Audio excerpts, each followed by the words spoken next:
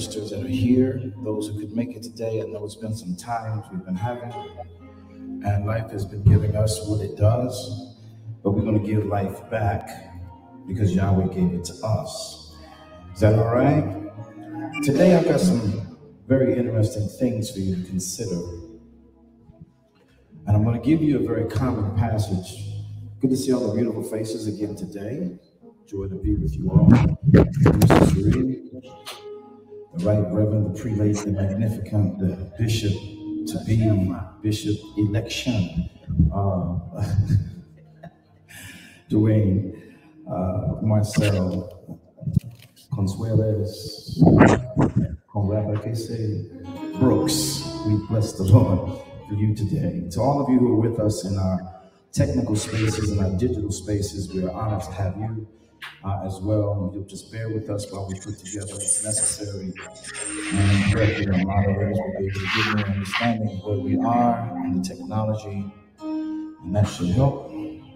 And Clubhouse, to those of you that are with us there, we are ready for you in just a moment.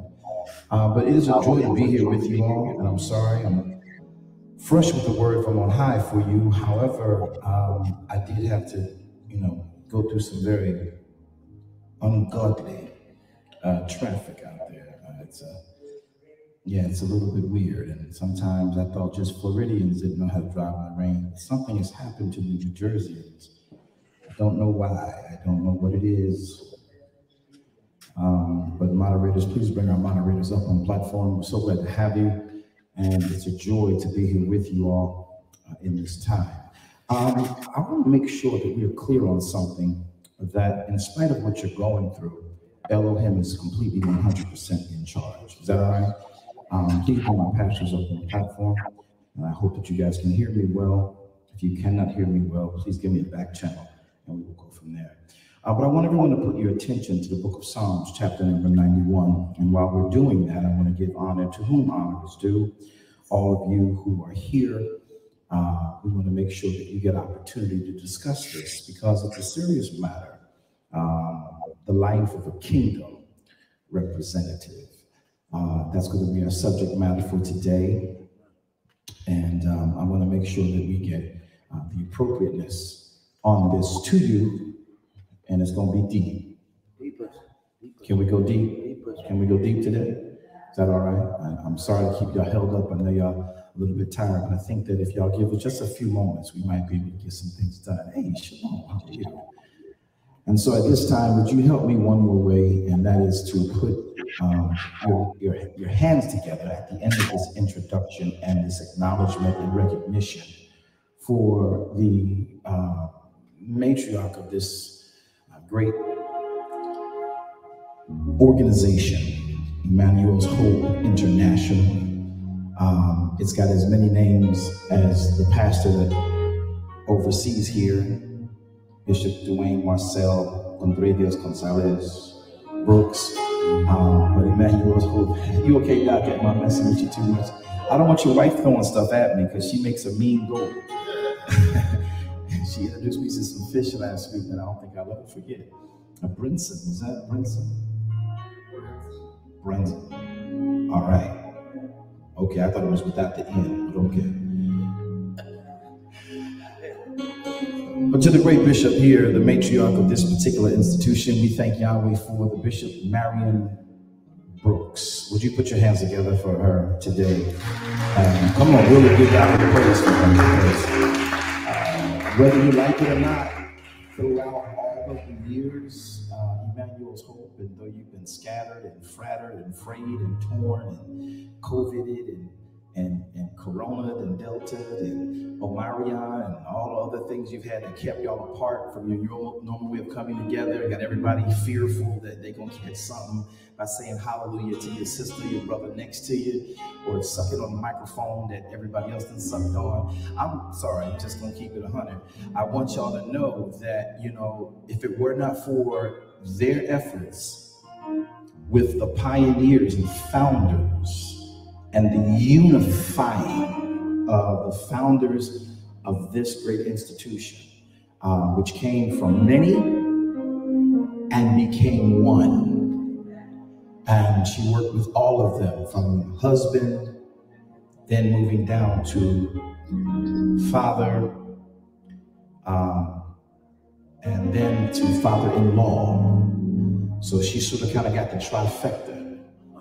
Is that all right? Y'all okay with that? It represents the kingdom. I don't care how you look at it. Clubhouse, I hope you guys are hearing us okay. You need me to do what? If anything. I'm grateful. I hope that helps. Is that better? All right. I hope it's not too tingy in your ears for all of you that are there with us. We just got a few things to go over. We're going to hit y'all real quick with a word from Mount High. And so with that being said, there is a great deal of understanding and celebration. With Father's Day coming up, you want to look at something that is important. And that is that without patriarchal, watch this, and matriarchal involvement, you do not have community. Emmanuel's Hope, I look over your history of the decades, from the Brooks to the McIntosh. Sorry, did I get them right? Did I get the names right? Did I mess up? McIntosh and the Brooks, and that's it. And the unification of that, you see the epitome of the kingdom of Elohim at hand. And sometimes we can take things for granted and not realize how far we came because you came in on a certain stage. But this was a long process in the works. A lot of blood, a lot of tears, a lot of torn relationships inside and outside of blood family. Friends who, played saboteur, et tout brutes. And all that goes along with that. So when you're still standing this many years later, I and my understanding relationship and ministry with other nations, other cities, others who come from different denominations, they think you should do things this way, they think you should do things that way, they think that you're not doing enough, they think that you're doing too much. All that goes along with that. You never, ever pay attention to how much your leaders are dealing with and going through and keeping your fellowship coming forward. So with all due respect, as Father's Day is approaching, and I know the story quite well with Bishop and her father, connecting with her husband's father, and they merging, marrying ministries together to come here. And in all of them who had been running the different ways that they did it, they merged with different ideologies, but one purpose, and that was to bring glory to the Father. And you don't see that happening too often these days. And now in the latter parts of the year, am I giving y'all better history than y'all been hearing from your church? And when they come together, and then she and her husband led that major campaign, did some beautiful reformation over in the Isles of Jamaica, both in Shutley and Devon and Hibernia and in Portsea, Portsea was added, and I got them, don't tell, I got them, thank you, in Yonder Pond and in Shutley, utilizing the different pastors and leaders that are there in this organization. As Father's Day approaches, you never have a good father without him first having a good mother.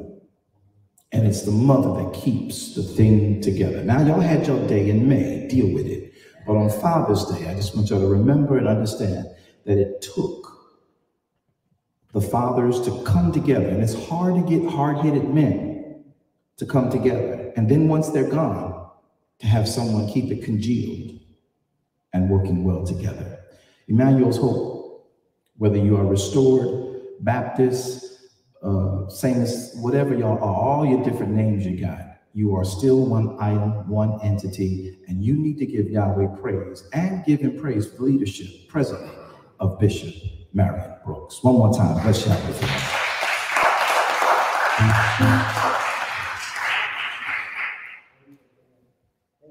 In the book of Psalms, chapter number 91, as we get started, I understand that because I've got some patriarchs that I'm missing this year. And I also have a mother that I celebrated on yesterday. She is Isn't she lovely? Barbara June Jones Mosley, that's the reason I am today, along with my father and her. But yesterday was her 75th birthday. 75 never looked so good on a woman in my life.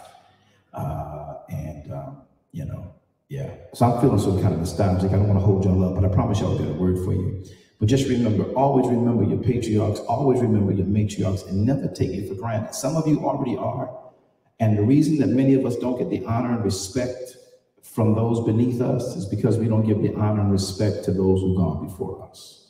Y'all all right with that? Yes. All right, so I hope the Clubhouse is okay and everyone else is able to hear and understand this. And those of you in Clubhouse, please make sure you share this one today. We're going to have a word for you. And those of you on Facebook, I'm hoping that you too will share the wealth of this information. Emmanuel's Hope International, VWJ International, DKM International, we are so glad to be with all of you. Psalms 91. Blessed be the name of Yahweh. Blessed be the name of Yahweh. Blessed be the name of Yahweh up on high. Blessed be the name of Yahweh. Blessed be the name of Yahweh. Blessed be the name of Yahweh up on high. The name of Yahweh, our strong tower, the righteous run in and they are saved. Name of the Lord, our strong tower, the righteous run in and they are saved. Come on, everybody, say, blessed be the name of Yahweh. Blessed be the name of Yahweh. Blessed be the name of Yahweh. Blessed be the name of Yahweh. Oh, one more time. Blessed be the name of Yahweh. Blessed be the name of Yahweh. Blessed be the name of Yahweh. Oh, Psalms chapter 91. Let's look at what Yahweh our Elohim would have to say unto us in this wonderful, magnanimous, and rainy day. Psalms 91 verse 1 says, he or she that dwelleth in the secret place of El Elyon shall abide under the shadow of El Shaddai. I will say of Yahweh, he is my refuge. He is my fortress, my Elohim. In him will I trust. Surely he shall deliver me from the snare of the fowler, from the noisome pestilence. He shall cover you with his feathers, and with his wings shalt thou trust. His truth, I'm going to say that part right there. His truth shall be your shield and your buckler. One last thing before you move on, since we're in this dynamic, epidemic, pandemic scenario. Thou shalt not be afraid for the terror by night. Look at your neighbor and say, Yahweh's not giving me a spirit of fear. Come on. You shall not be afraid of the terror by night, nor for the arrow that flies at day, nor for the pestilence that walks in darkness. Rona's a trip. She's been walking these streets for some couple years now in the dark. She don't like the light. She can't stand the heat. But if you catch on a cold day, you might not like to stay. So he says that nor for the pestilence that walketh in darkness, nor for the destruction that wastes at noonday. Father, we thank you for the reading of your most dynamic word. We ask you now, Adonai, that you would allow for your spirit to take complete control. We digress. We decrease. that your spirit, your word, and your power would increase in this place. In the mighty name of Yeshua HaMashiach, we say and we pray, Amen. Your entitlement today is the life of a kingdom representative. Now, I want us to understand that everybody in the church is not in the kingdom. I want you to look at me because I don't want you to find yourself just listening to stuff in the background like you do nice elevator music. I want you to realize I'm talking directly to your soul, you know, because the eyes are the windows to the soul. And so oftentimes we don't look at what we're talking about. We don't look at what's talking to us, and we therefore misconceive what's been rendered. Is that all right? And so when I say this to you, everybody in your church is not in the kingdom. Maybe you might like it better this way. Everybody in the church building is not in the body of Christ. I'm going to say it the way I like to say it because it seems a bit better since I know his actual name. It's everybody that gathers with you and sits with you on your pew is not in, watch this, the body of the Mashiach. And see, we got twisted over there in the book of Ephesians when the Apostle Paul, who knew this better than all of us, would say that those that gather under the words of Elohim, they are his church.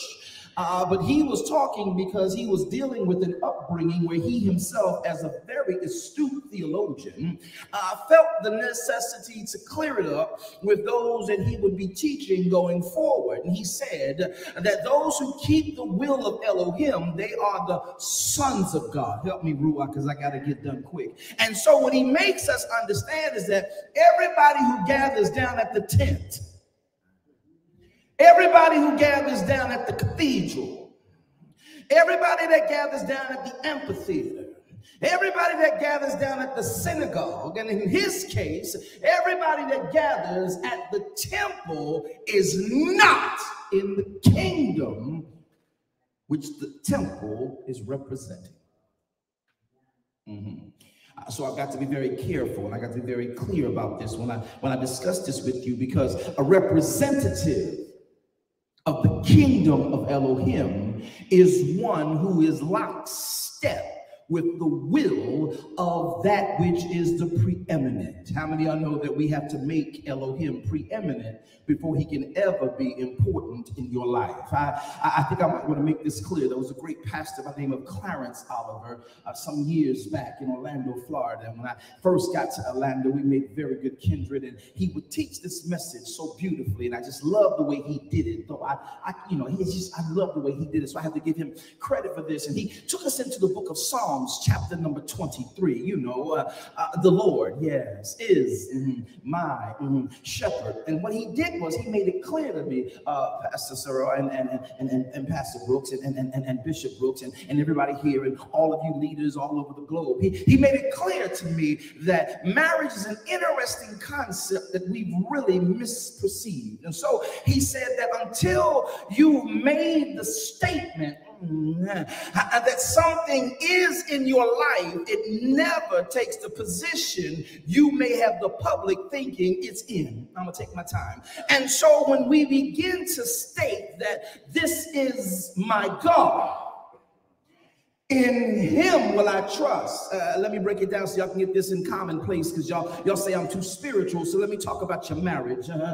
See, you don't realize that in truth, watch this closely. Help me, I'll get this out so I can get done and go home. He makes it clear.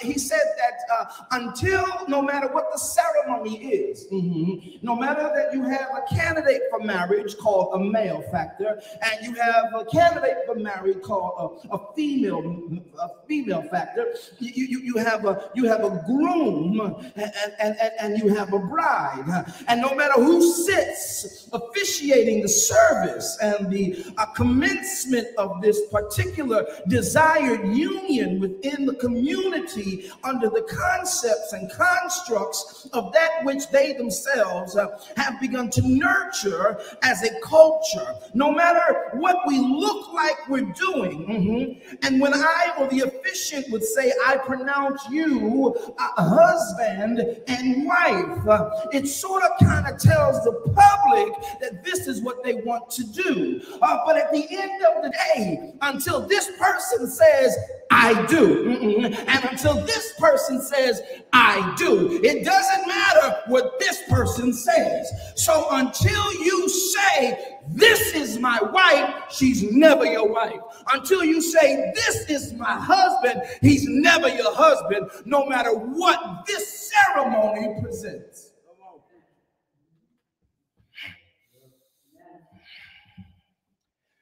I've been very careful to make sure I don't marry folk who don't know what it means to say, I do. And they call me crazy and goofy, but I've only got one divorce on my record. And that's through a lot of counseling, because folk who really want to have marriage. Did y'all know that some people, I'm talking about the life of a kingdom representative. I just want you to understand the backdrop. Does this make sense to you? Because I've married a lot of people, right? But I've also seen a lot of people that I counsel subsequently who love marriage, but don't love who they married to. I did the wobble last night, so I've been practicing that. Listen, I want y'all to understand this. This is why I'll show y'all can't be saved. See, let me help y'all with why I went there, because I want to make sure we understand this thing. Can I wobble a little, wobble with it, wobble with it, wobble? Listen, I want you to understand, because some of y'all up here in this relationships wobbling because you never got solid on the fact that I'm not being okay with the concept of marriage, the concept of joining an institution, the concept of saying this is what our community does, because many people are more in love with the organization, the institution, than they are with the person they're supposed to be committed to. I'm going to say it one more time. I don't think we caught this yet, Bishop Brooks. I know you understand that. Dwayne, you understand that. Pastor, I know you do. Minister Saray.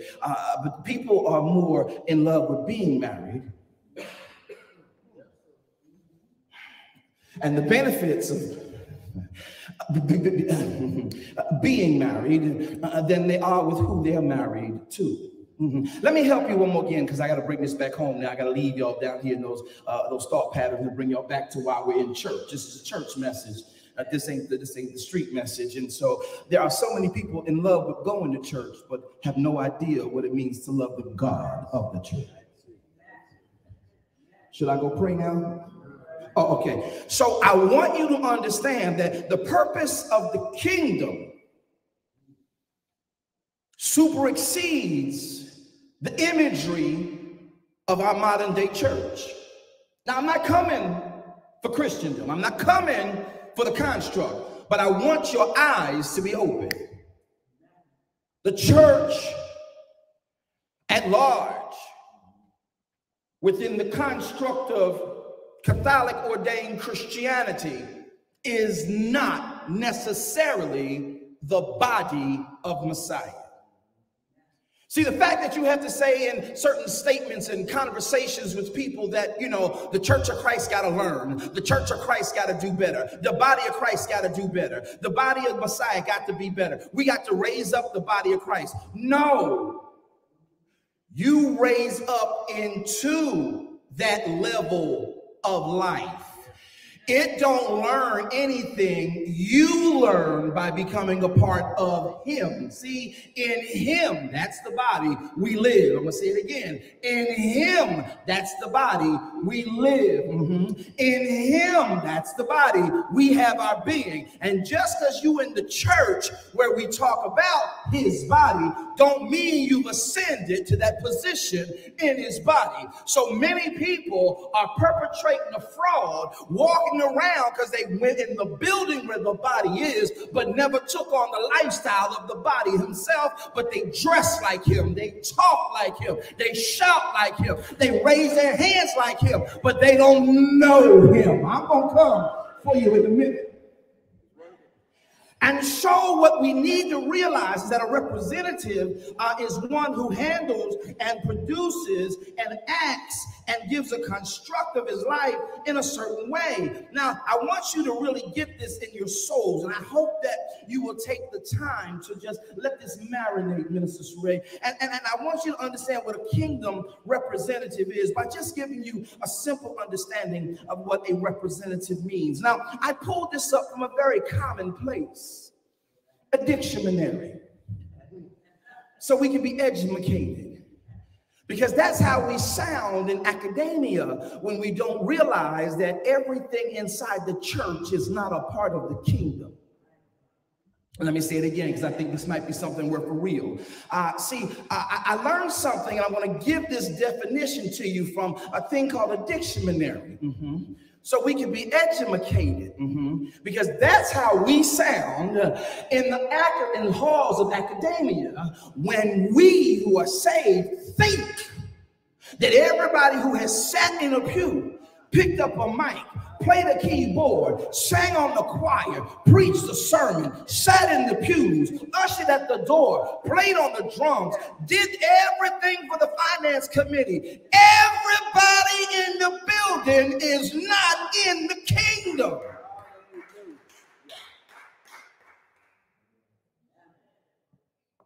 And so now, as I want to give you this representation, just the idea. So I got it from the dictionary, so you can go get it. Because people say, Apostle, I can't get all your theological information and books you study from. So could you just slow it down and make it plain for us here in the laity level? So y'all mind if I just lay it to you? You like that, Bishop? You called that. She's the only one that called that. Nobody else went through seminary to the level that she has. But the Bishop with the 18 names over here, he did. What is a representative? A representative, typically from the Oxford definition of the dictionary, he says it's a typical of a class, a group, a body. Watch this, or an opinion. I'm going to say it again. I think that the mic might have muffled my voice. I'm going to say it one more time. A representative is someone who has to deal with being typical of a class, being typical of a group, or a body of a particular opinion. Similarly, it is, let's take a little further, of a legislative or deliberative assembly consisting of people chosen to act and speak on behalf of a wider group. We would say in another world, a microcosm of another element. All right, I'm going to get done. Now, as a noun, a representative means a person chosen or appointed to act or speak for another, for others. I got to take my time. So now it also means similarly, it is to be an example of a class of people or a group of people with a particular opinion or conviction. Now, one thing we got right inside the church, inside the synagogue, inside the temple that Paul was a part of and Yeshua would visit, and a part of the church on every block, in every neighborhood you and I live on. I've never seen, yes I have, I think we got too many churches in a city on too many blocks. I think we got just as many churches on a block as we have dope dealers. I meant to say that the wrong way, another way. Let me see, should I change it? No. So, as I said, we got more churches than we got dope dealers. We got more churches than we got strip clubs. We got more churches than we got bars. We got more churches than we had.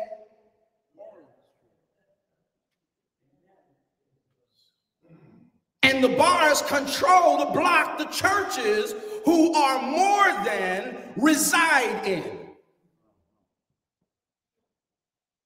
I'm talking about the lifestyle of a kingdom representative.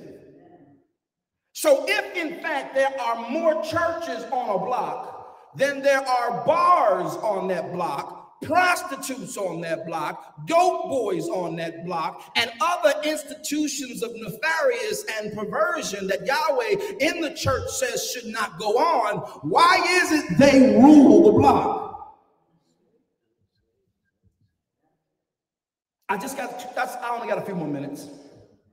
And I'm going to leave it be with you. But the one thing the church, I didn't say the kingdom. I didn't say the body of Messiah. Y'all like to say the body of Christ. I know how you like it. I'm going to play chef today. I'm going to give you the sources that you prefer, but I'm going to bring it home to the truth of what it is. And so even though you may deem it necessary to call it the body of Christ, do not call the body of Christ, i.e. the body of Mashiach, the church. Because the church is where the body is resting, but every room in the building has not the body resting. Pastor Joanne, am I all right? Can I continue? Pastor Consuela, can I continue? Pastor Brooks, can I continue? Thank you, sir. And so when we understand this, it gets really deep. The only thing the church has mastered, according to the definition of Oxford, is acting.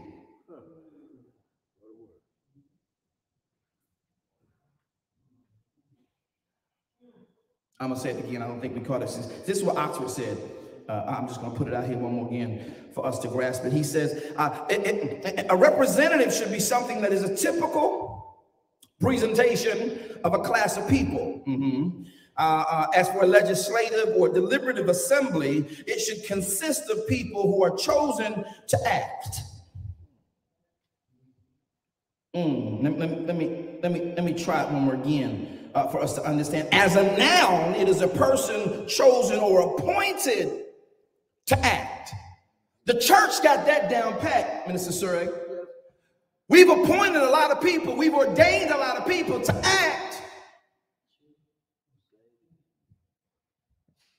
Unfortunately, like what they may not be. The worst thing you can do is to have anything or anyone who is trying to do something that has been sanctioned by Elohim. I hope y'all get this.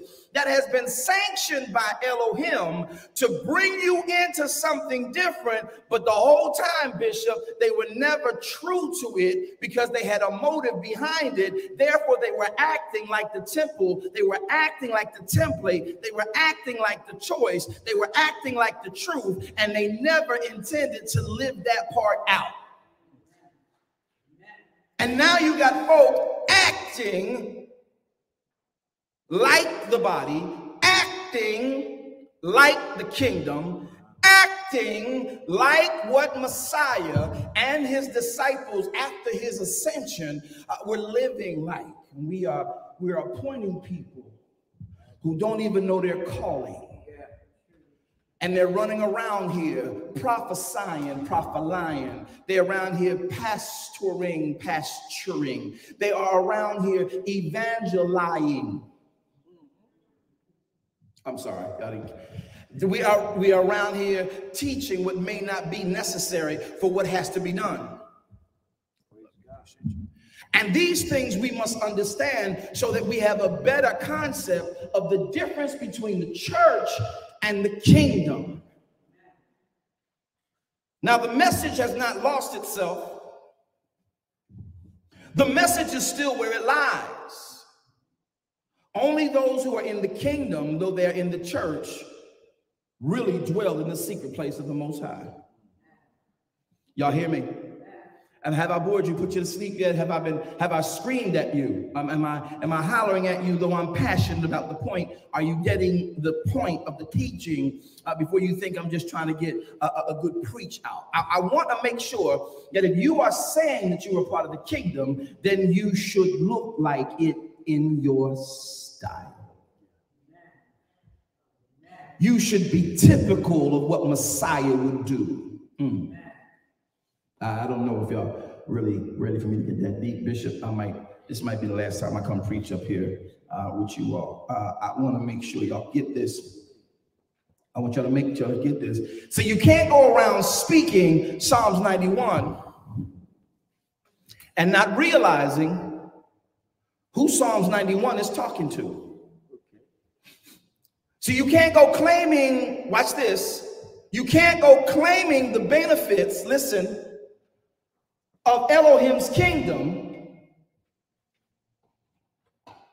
but you're working for the enemy.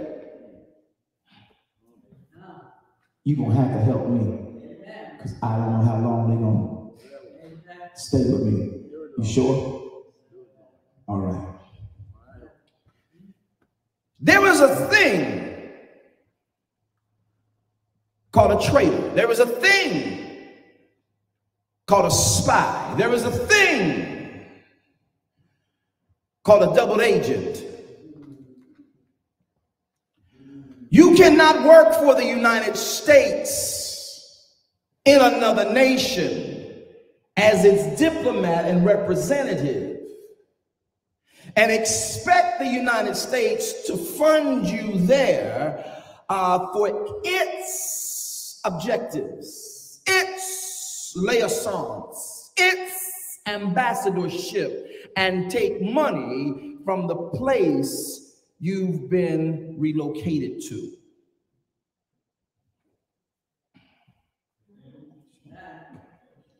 You sure?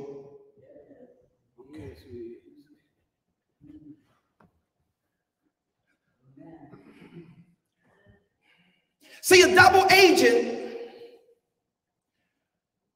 goes to jail. You sure? See, a two-timer, You sure? will be divorced.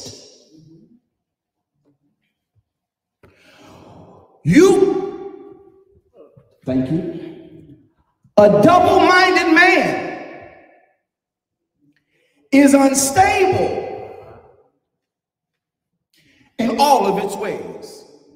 I like the part that came before it, but we should put it after it because Paul was really referencing this. He said, let not that person think they shall receive anything from Yahweh. See, it's a thing to know what Yahweh does, has the ability, has the ideology to do for his agent. It's good to know what he has advertised.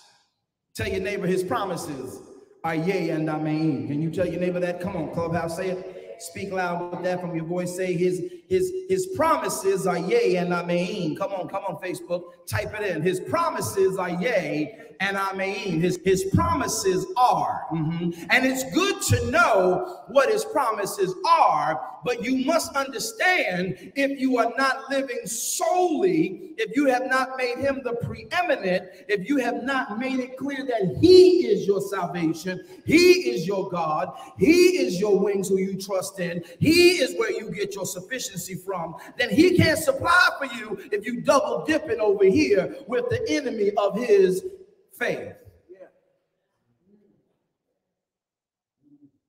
Now, an agent and a representative of the kingdom receives what you heard about in Psalms 91. Now, I know some of you never expected to see this message go that way. You wanted me to come through the areas and the elements of the book of Leviticus, and we talk about the Levitical tribe and the posterior positions of those things in the tabernacle.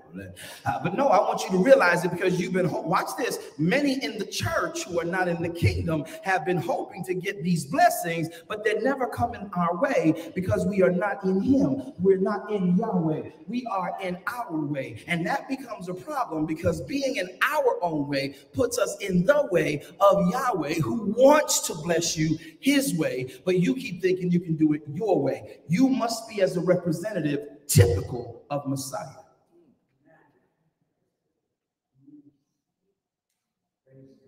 And we dress like Messiah. And the way the church has told us Messiah looks, this little blonde hair, blue eye, baby Jesus, meek and lowly. Sounds good, humble and holy. How we long to be like him. Don't keep longing. Y'all have to put on some Nikes and just do it, because at the end of the day, if we're not doing it, we cannot ever expect Yahweh to pay out on our post of a representative if we are yet longing to be like him. That means you have not arrived. That means we don't get the benefits. And sometimes we're around here quoting and flipping scriptures and talking about what God has done and is doing in our lives. And sometimes, baby, y'all got to realize y'all not getting paid out of Yahweh's bank account all the time. I'm gonna need a lot of help right here. Do you not remember when Yeshua was first baptized by Yochanan the Baptist in the River Jordan? And Pastor Brooks, what happened was when he went down in the water, he came up. The Bible says the heavens opened. All of the blue sky you see and the beautiful voluptuous clouds you look at, they parted so we can see the dark in the middle of the day. And a voice came down from heaven and said, "This is my son, in whom I am well pleased." And then he said these words. He said it very clearly. He says, "Follow him." That's what he told him to do. He said, "Follow him." That's what he told him to do. He said, "This is my son, in whom I am well pleased. Listen, hear ye who? Hear ye him." This is what we must understand. Now, when Messiah left that pool of water, he went up into a mountain led by the Ruach Kadesh for the purpose of being tempted. And when he gets there, only 3 of the temptations of his 40-day experience are put in the record. There were many more, but these 3 are deep. And of those 3, one stands out to help this message. And he said to Messiah, who is the son of Elohim, he says, "Listen, I don't know who you are. If you be the son of God, prove to me you're the son of God. Turn this rock into water. Turn this stone into bread." I said water. "Turn this stone into bread." He then says in the same process, he says, "If you be the son of Elohim, throw yourself down off this mountainside and watch the angels," because the Bible says that the angels will come and they will gather you up lest you dash your foot against the stone. So here's the problem we run into. This one that meant so much to me, Minister Sorrell. I like saying your name 3 different ways because I can do that. Me and you, good. Sorrell, Sorrell. So I want you to get this. He asks the Messiah one question, and he's asked each of you the same question. But the response of the Messiah is different than most of our answer. I promise you now, it was different than mine. The first time it was asked, quite frankly, the second time it was asked. If I be blatantly honest, since we're on the pulpit and I want to preach and don't get struck by lightning, the third time he asked me, my answer was different than Messiah. You know what he said to Messiah? Trying to figure out if he was Messiah, Bishop, brother, pastor, bishop, minister. Do y'all know what he said to Messiah? He said, "If you will bow down and worship me, I'll give you," look around. "I took you to the highest steeple in the planet, on the place. Look over wherever your eyes can see." He pulled the Abraham on the Messiah. Boy, he was bold. He said, "If you just look around and see everything, wherever your eyes can see.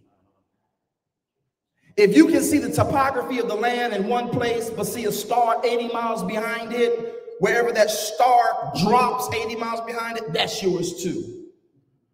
He said, "If you will just look out and look over, ain't that nice out? Ain't it good? You seen Herod, he tried to kill you. You got a chance to get back at him, put his whole family in jail. All you need to do, Yeshua," we're talking about bank accounts. "All you need to do, Mr. Man, I don't know if you're the Messiah or not, is bow down and worship me. Come play on my team. and I'll give you everything you see. Now, I'm not going to lie to y'all. I told y'all I'm going to keep it a bean. I'm going to keep it 100. I'm going to keep it a stack with y'all. My answer was not the same as Messiah's when I was presented with that. I'm not going to lie. I went for the money. I went for door number one. I did not go for, I went for the wrong door, like a couple times. And I was saved because I didn't understand the presentations were coming from the enemy.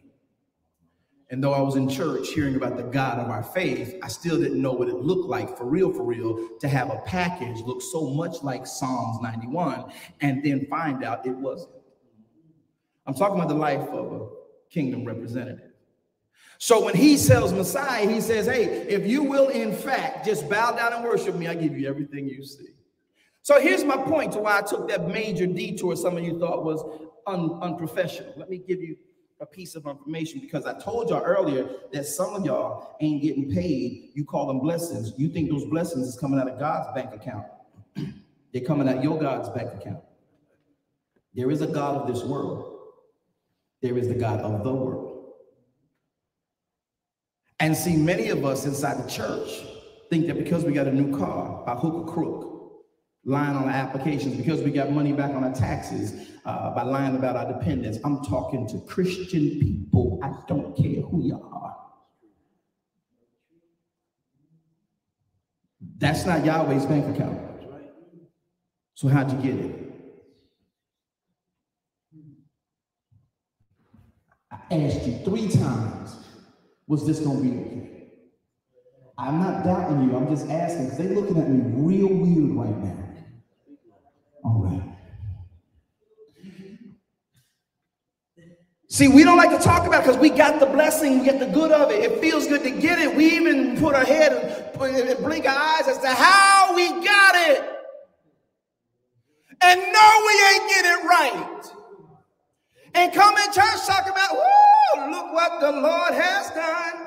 Woo, he healed my body. He touched my mind. He saved me just in time. Oh.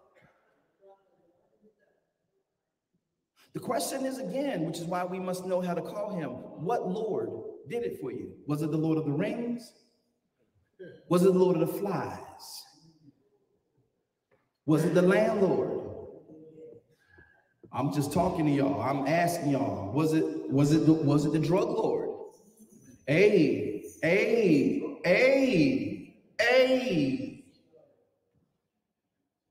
But a kingdom representative will do what Messiah did. And I'm telling y'all right now, I did not do what Messiah did several times until I understood the church isn't the kingdom. The kingdom is what the church desires to be like, but the kingdom and the church, they are different. Same people, but we different.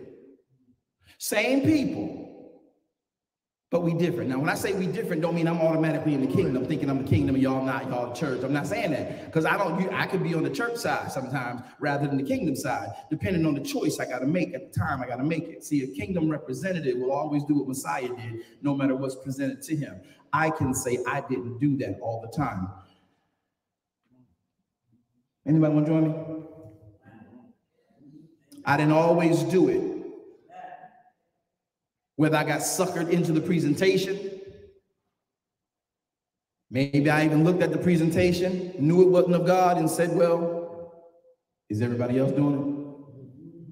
Well, if everybody else doing it, I can do it too. Can I talk to real people trying to get to heaven? Anybody trying to get home to heaven? Anybody trying to get to glory? Anybody trying to make it out of here? Because you know, if you're in the wrong part of the kingdom in the church, heaven will not be your home. See, listen, let me make this clear. This is a revelation. I want all y'all to preach this when y'all get a chance.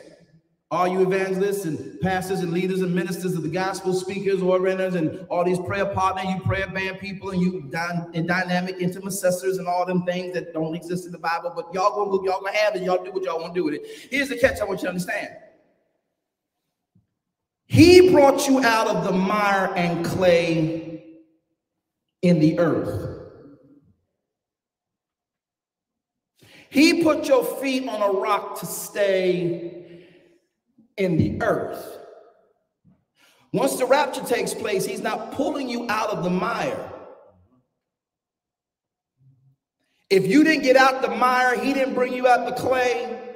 When the rapture takes place, that's where you will stay.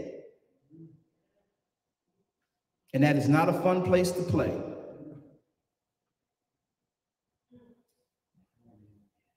What would you talk about with your message, Mr. Apostle Man? I thought you was talking about the ambassadors and the life of a kingdom representative. I needed you to understand that there is a stark contrast, yet it seems to be an ambiguous line as to what that looks like. And the way that we've presented this in church has been so damning to many. Bishop, I'm sorry. Am I okay? Pastor Brooks, I'm sorry. Am I okay? All right. I'm sorry for this. I'm sorry that we just ran with that.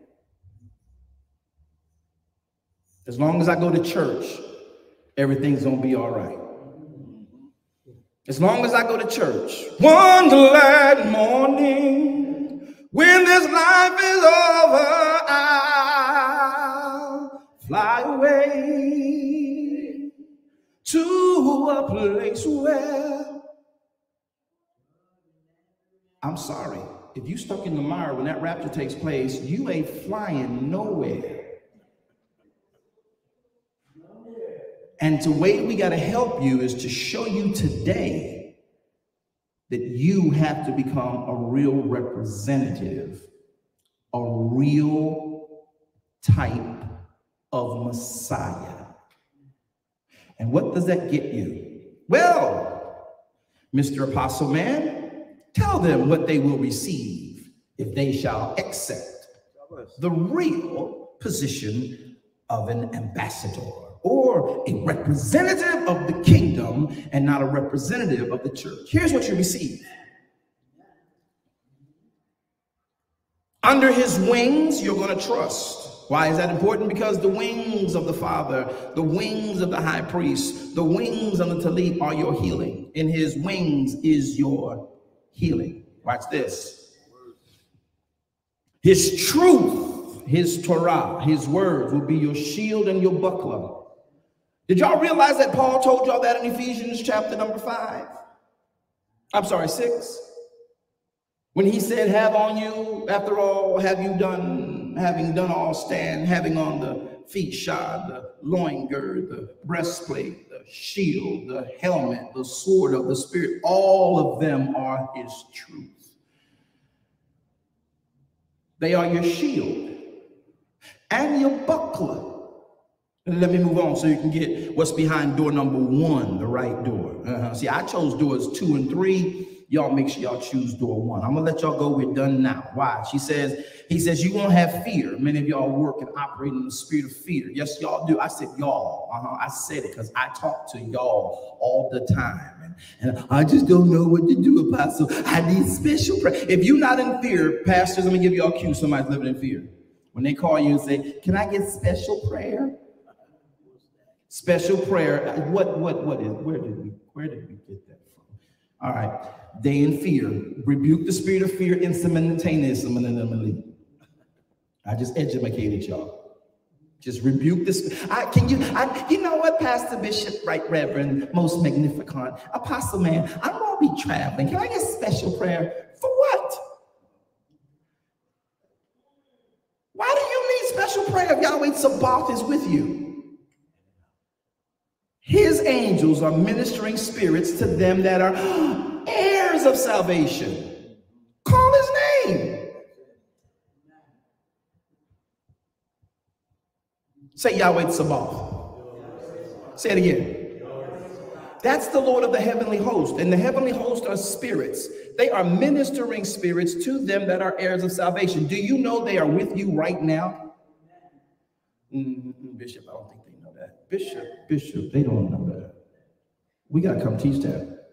We're going to come teach that. Do y'all know that you got angels right now sitting with you? And the only thing they're waiting on you to do is recognize them, never worship them, just recognize them. Do you know every morning I wake up, the first thing I say is hallelujah, to Yahweh be praised for me waking up. That means you got a plan for me. Oh, and this entourage, thank you for these angels. Listen, y'all can do whatever he said. I'm talking to walls and people think I'm crazy. If y'all videotape me when I woke up in the morning, y'all would think I have lost my complete mind. And I'm proud that I have, because I'm looking at the angels like, I don't know where y'all at, but I know y'all somewhere around here. It's like too many of y'all to fill this room. So whatever he tells y'all to do for me today, I'm gonna stay out your way. You just go right ahead and do what you need to do on this brother's behalf. Is that all right? Yahweh Tsabaoth. Hallelujah. Y'all think I'm crazy? That's a real conversation. Every morning. Y'all can talk to y'all angels. Y'all know that, right? Come on, y'all talk to yourself. I know y'all do. In the mirror, talk about, ain't I fine? Don't I look good? Talk to the angels. Say, hey, do what you do. I'm at your way. Y'all not gonna talk to me. Ain't nobody looked at their angel yet. Y'all just still sitting like, what's he talking about? Say, what is he talking? Somebody say, hey, do what you do. Just turn and say, hey, do what you do. I know you see walls and brick and mortar. Say, hey, do what you do. Y'all so deep. That's what a representative would do. That's what Paul did. That's what Peter did. How you think they got out of jail?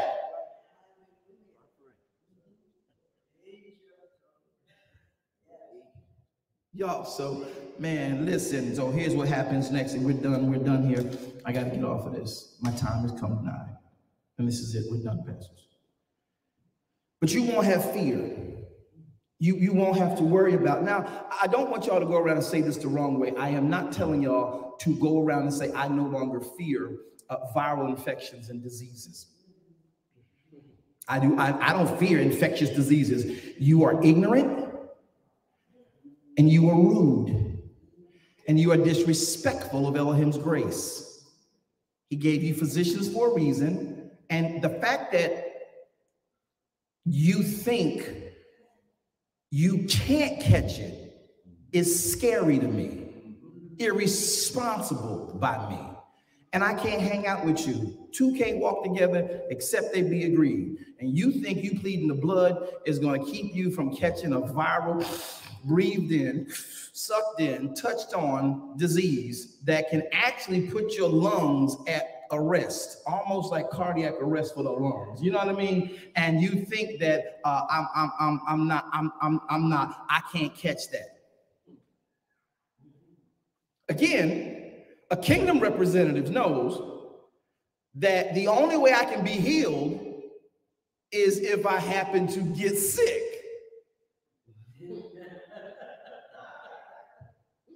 I'm gonna leave that right there for the rest of the world to catch. Healing is the children's bread. Yeah, dear heart, don't brag about that way.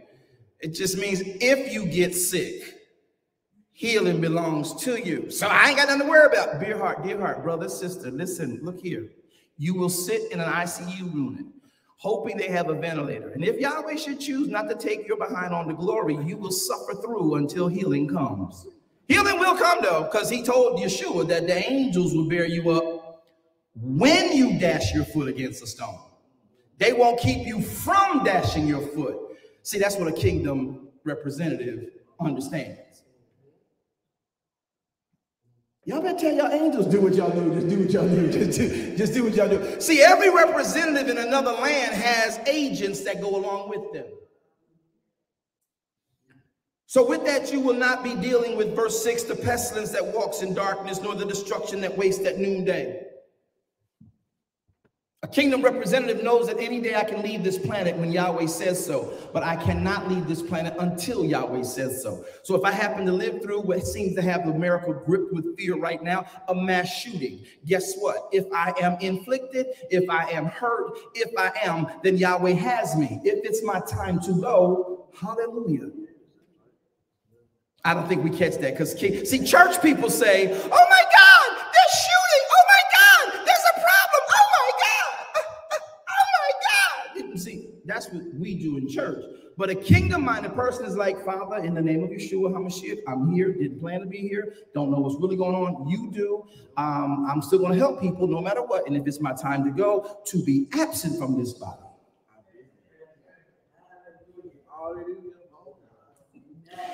Because I can't leave here. I want everybody to say that. I can't leave here until he says so. See, a church representative, they run for the hills. A kingdom representative, they walk wherever they were trying to get to before the situation came in front of them. Now, Apostle, you just putting people in harm's way. No, we're not. We're just telling you simply, stop with the fear. If it's your time to go, it's your time to go. Y'all know how we know that? It is appointed unto man. I don't think y'all caught that. I think we preached it wrong so long. It's appointed unto man wants to die. Let's slow it down. We're going to slow it down. It's appointment for every man wants to die. I'm going to say it again. I'm going to say it again. It's an appointment that you had no idea you had. I'm going to say it again. I don't think you, okay. There is an appointment for every man to leave this planet. Our problem is in the church world rather than the kingdom world, just like Messiah knew he had to leave. It wasn't so much how he left. We in Christendom are caught up in how he left, which is why we call it the Passion Week. But at the end of the day, Messiah prophesied he needed to bear all he bore and leave that day. That way, church world, kingdom world, they different. Let me say it again. Church world says, oh my God, they died too soon. Oh my God, they're gone, they're moved. Oh my God, I want to see him again and go, oh my God. No. Messiah got on that cross with everything he had to go through and said, for this purpose have I come.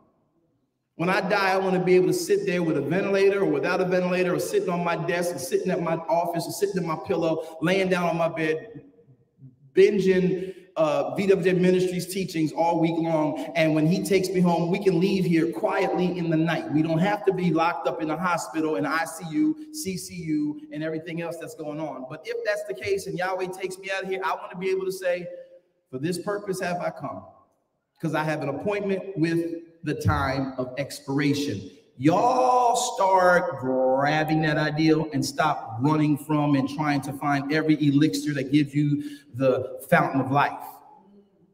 He is the fountain of life. And if you want to stay here in this body, you're not trying to find the fountain of life. Now, let me clear that up before somebody go and try to do some crazy stuff. You will not, in fact, enjoy the life eternal that Yahweh's given you in this body. And if you try to extend your lifetime past the appointment he gave you in this body, then you're not trying to find that everlasting life. Live this life to its fullest. Live this life the way Yahweh gave it to you. When your appointment comes, stop tripping. The only way you're going to know this is live through it.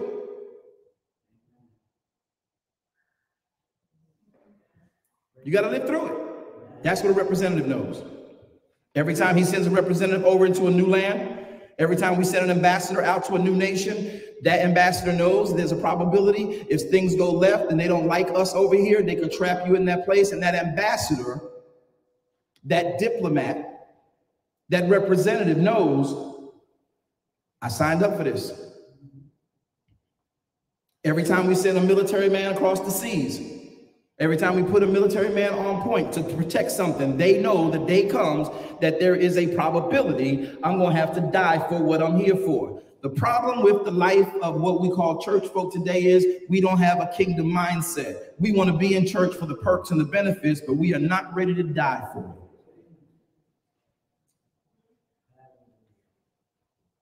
This sounds good because y'all can go home and never got to see me again. But this message never leaves you. The life of a kingdom citizen, the life of a kingdom representative is that you must know why you're here. That's why you should know your calling. You should know that the church is not the body of Messiah. And you should know that it is appointed unto you when the time comes to go.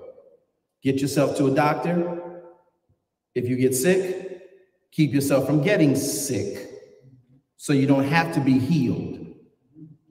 I don't think you got to be sick. Do you got to be sick? Do you want to be vomiting out of both ends of your body? You don't have to go through that. Use wisdom. That ain't God. You ain't got faith. That is not faith. That's foolishness. Faith provides for your foolishness, fortunately. Last piece, so we can go home. I promise you I am, officially done. So here we find now that, listen, when you actually are a kingdom representative and you represent like Messiah, you will be able to literally have thousands who are against you fall. They will be born up, ready to rock and roll, destroy your integrity, your character, your name, everything about you. And Yahweh says it very simply, they'll fall at your side. And then their clonies, the other 10,000, they'll fall at your other side. Then he goes on to let you know what else you can receive of this.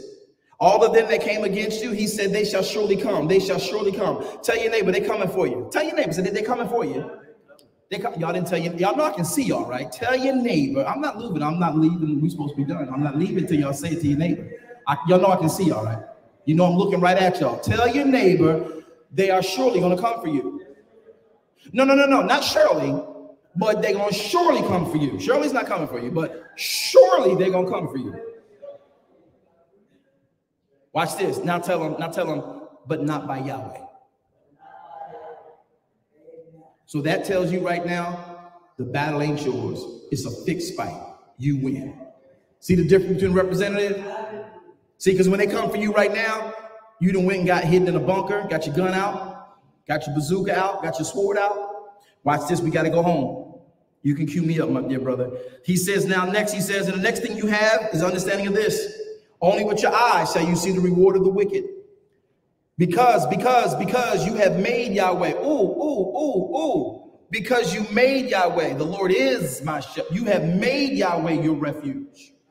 Some of us have made the church our refuge. Some of us have made the pastor our refuge. Some of us have made the person we give our tithe to our refuge, not understanding that that is just an actual turnstile, getting what you're supposed to give to him in an accountable fashion. But we have been told and made to think that the man of God prays for me better than I can pray for myself. The woman of God prays for me better than I can pray for myself. And if they don't pray for me, it ain't going to change. I got to get to somebody. I need a prophet to give me a word. No, you don't. You got the word. It's your Bible. Open it and read it, and you will find that everything you need in your kingdom, as a representative of this kingdom, you will walk like Messiah walked on the planet. This is where we need to be. So he says now, no evil will befall you because you've made Yahweh your refuge. Angels shall take charge over you, lest you dash your foot against a stone. Do y'all understand that? You will be able to tread on the lion and the adder.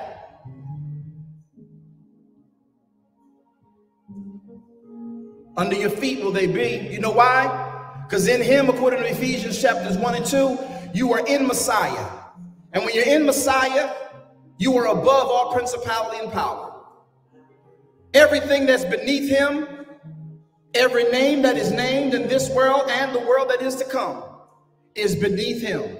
Did he lie? I don't think he lied. I think he told the truth. I think we now understand that. Watch this next part so we can go home. He says this, he says, because you have set your love on me, therefore, because of that, I'm going to deliver you. Somebody say hallelujah. Come on, representatives of the kingdom, say hallelujah. He delivers me. I will set you on high because you've known. Everybody shout Yahweh. Shout it again, say Yahweh. You can call on me now because you know my name.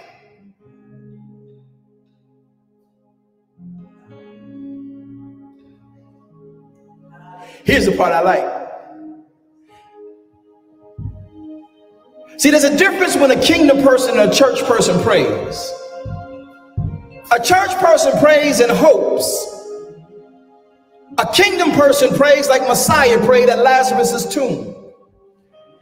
And he said, the only reason I'm saying this out loud is for the benefit of them who are standing around, because I know you already heard my prayer.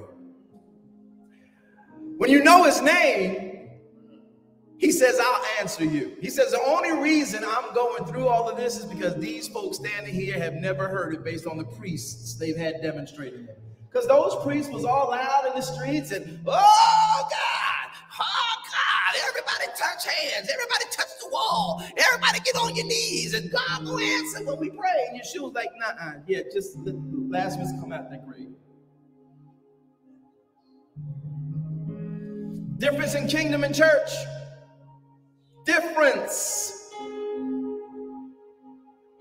Prayer bands, and we thinking we need to pray for the nations. It's not your job to pray for the nations.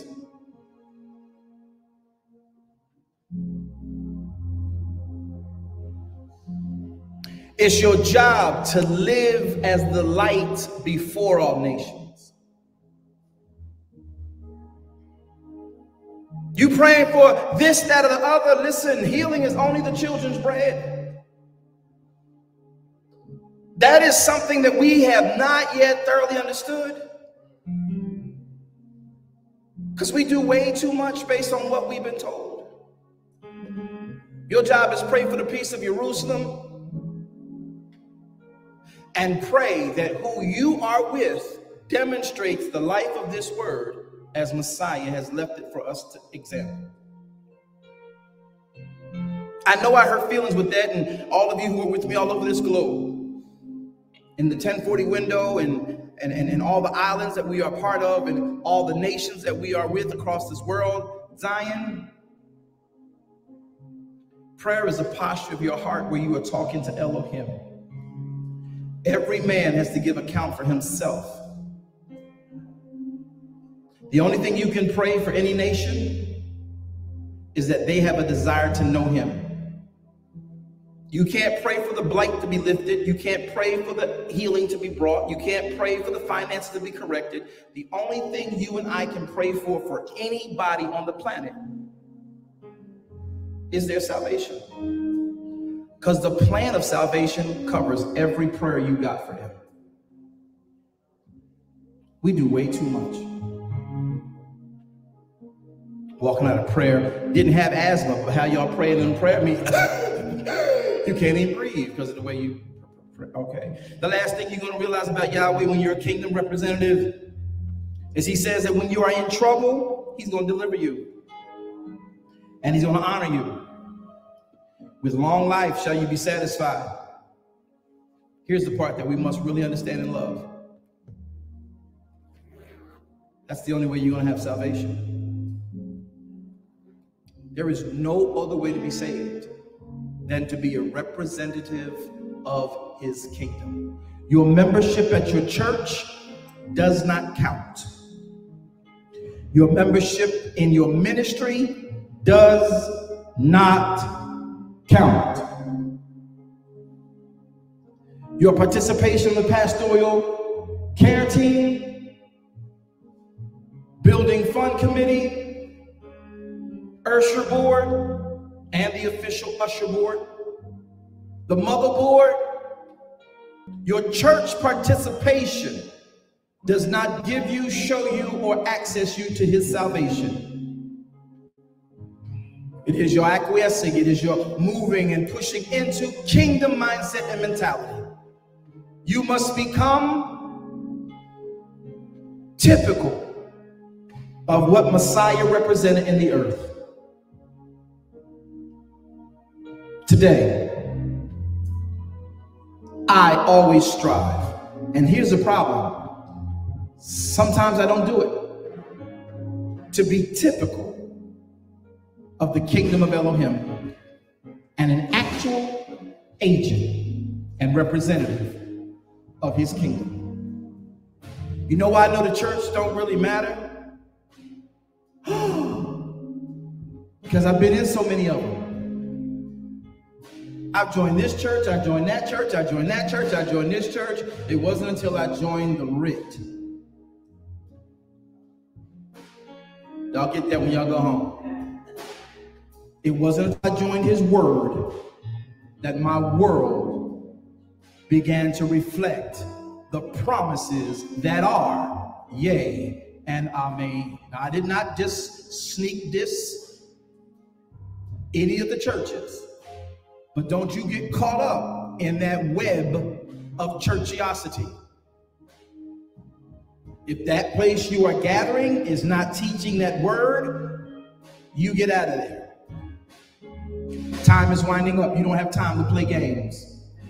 You don't have time to be played and handled by people.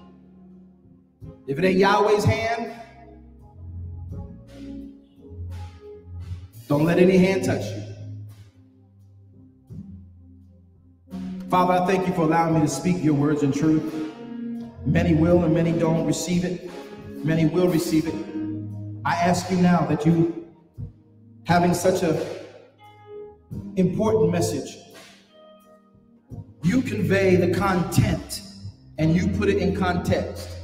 I've done the job you sent me here to do, helping us to understand the life of a kingdom representative. I pray that every church, every gathering, every organization, every institution, every ministry, every outreach makes their membership into your word, your Torah, that we might begin to do what Yeshua did in the earth solely and neatly. Therefore, we come before you and say we repent for any and all sins, getting caught up in the wrong things, viewing the wrong people, putting the wrong things in and on pedestals. We ask you now that you forgive us for how we have handled one another and dealt with each other and not done it according to the guidance of your writ as Messiah had demonstrated. I pray you now, we just want to be like Yeshua today. Help us, we pray you, as we all say to you, take our lives. We repent. We ask for the blood of Yeshua to cleanse us from all unrighteousness. And Yeshua, we believe in your finished work. We ask you now, by our admittance and by our surrender, that you would cleanse us and place us in the Father, so that we can be what he has called and created us to be, and you have guided us through your life to become. In the mighty name of Yeshua HaMashiach, we believe, Yahweh, you raised Yeshua from the dead, and he sits in your right hand right now, making intercession for us all. As we give your name praise, glory, and honor, we all say, Amen. Listen, if you believe that prayer, you are now born again, you are saved. I don't care what you were 20 minutes ago. I don't care what you were when you came in. I don't care what your title was. I don't care how long you've been entitled. If you prayed that prayer, you are now saved. You are now a kingdom representative. It is easy to slip back into churchiosity when you don't keep the word of the representation and the type of the opinion we are to be about. Your church mission, your church vision is not the word of Elohim. That's the opinion you are to be a part of. Today, Bishop Brooks, I've delivered what I've been told to give. And I hope that everyone hearing this, both on Clubhouse, Facebook, IG, all over the countries that we service, that you would hear the fact that the time has come. You cannot be churchy anymore. You must know his word. That is the kingdom of Elohim. And before I depart, those first 5 books of your Bible are the unadulterated words of Elohim. The New Testament has 5 books also, and they demonstrate those first 5 books of the Bible. Read them, learn them, and let the rest of the Bible be a blessing to your lives. My name is Apostle B.W. Jones. Bishop is going to come, and we're going to let you guys go. I thank you all for your patience. Thank you, EHB. It's been a joy. I hope that we haven't overstayed our welcome and allowed ourselves not to be invited back again. Clubhouse, I hope that your hearing wasn't difficult. We will work on the quality later.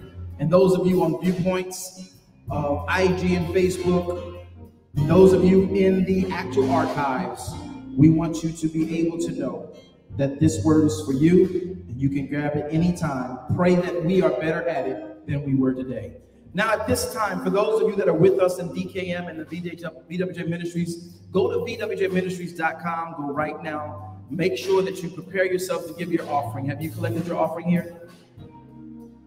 So we're going to begin to receive our offering. Those of you who are VWJ Ministries and DKM Ministries, those of you who are here at EHB, we're going to do this joint offering. You're going to collect your offering. If you are with VWJ Ministries, you know everything that we do is virtual. Go online to VWJMinistries.com. Our team will be putting up those ways that you can do that. It'll be pinned up at the top on Clubhouse. It'll be pinned in IG. It'll be pinned on Facebook, so you'll know where to go. Go to VWJMinistries.com. Some of you use your Zelle. Some of you use your Cash App. I don't know all the apps you guys use. You know what to do. Get your tithing in. Listen, EHB all over this world. If you're over in Jamaica, if you're over in London, if you're right here in the US of A, you too.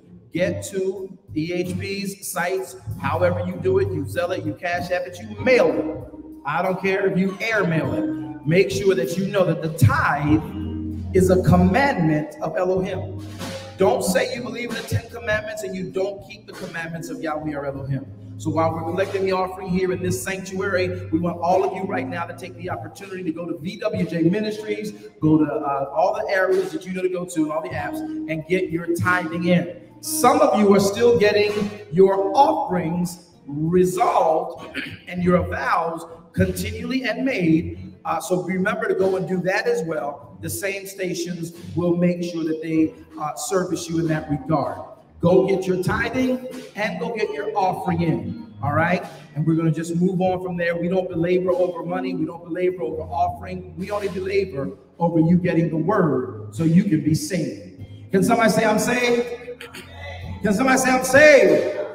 All right. Now listen, I need you to go to that, get that done. We're going to take just a couple more seconds and make sure you can get that, get your offering in, and we're going to let you guys go right now. Again, thank you for allowing the grace because of the delays that we had today. It was never our intention to keep you here this long. All right. On behalf of Pastor Marcel Dwayne, is it Marcel Dwayne or Dwayne Marcel? Is what is it? Thank you. He's dignified about it too. I think he's tired of me messing with his name. It is Marcel Dwayne Brooks, the pastor of Emmanuel's Hope Montclair, and we're so glad to be with him. And then the overseeing element and the general overseer, Bishop Marion Brooks of Emmanuel's Hope International, stateside and Jamaica. We bless Yahweh for their lives. Also on behalf of Apostle B.W. Jones, yours truly, VWJ Ministries, DKM Ministries, and all the affiliations that we have, we want to pray over your offering. Father, we ask you now that the offerings that have been received and are coming in right now, that you would grant the people who comply, whether it's from the Moedim or it's from this day's offering and service. We ask you to render them some 30, some 60, some 100-fold. We ask you that you would allow them to realize that this is your prosperity plan for them. You give seed to the sower, you give bread to the eater, and as they have sown, I know you're going to show them greatly in their lives how much that meant to you by what you do to them over these few days. I thank you for this in the mighty name of Yeshua HaMashiach. We all say and pray, Amen. All right, everybody, well, your offerings are done. That part's completed. Now we're going to segue right out of this place. We're going to give Yahweh praise for all of the music, all of the accompaniment, Minister Saray, as well as all of those who are here at EHB and their hospitality, and those of you on the platforms that are here in this broadcast. We want to pray this prayer over your lives. I want you to really put your palms to the ceiling. You can all stand all over this facility.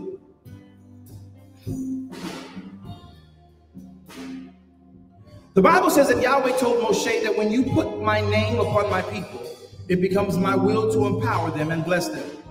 So I want you now to do this in understanding.